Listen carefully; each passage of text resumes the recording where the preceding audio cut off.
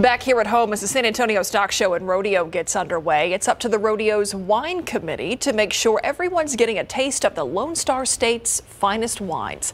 Ursula Pari sat down with the committee's chairperson to learn about what you can expect this year.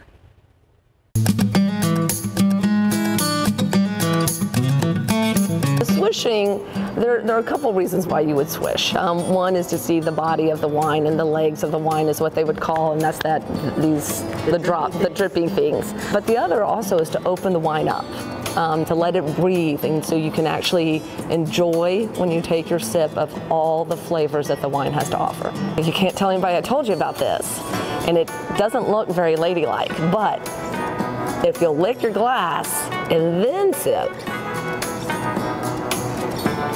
your host will be so much more appreciative because you will not leave the big lipstick stain. In years past, the past 2 years, we have been where the beer area, craft tent, and our wine garden were separated. This year, we're going to have a shared area, which will just enhance our guest experience, because now your better half happens to love beer. He or she can have their beer, but also you can sit back and enjoy your bottle or glass of wine as well.